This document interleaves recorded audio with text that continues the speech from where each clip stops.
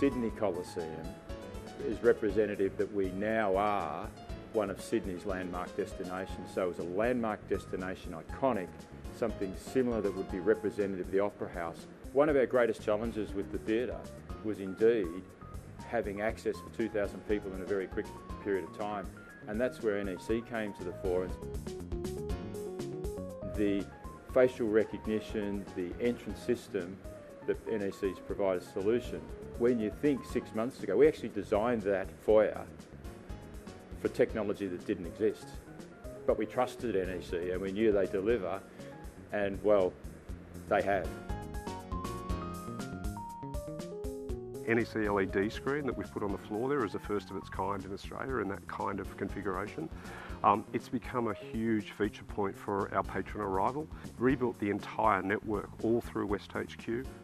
At every touch point in this project, NEC have been involved in the technological overlay in some form. NEC were amazing, but they could see tomorrow.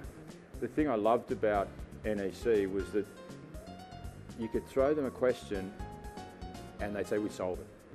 It's about creating technology or having solutions for customers for tomorrow.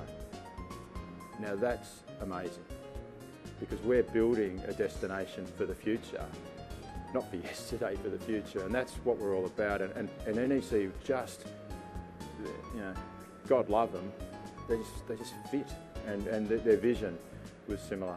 To deliver Sydney's next great theatre. And so that was a pretty high bar for us, technology that powers our whole backstage operation.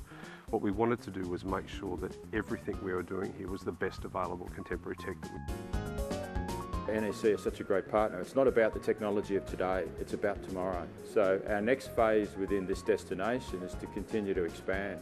We've got a second hotel coming in. We need to continue to build infrastructure. We're building a destination for the future. Orchestrating a brighter world, NEC.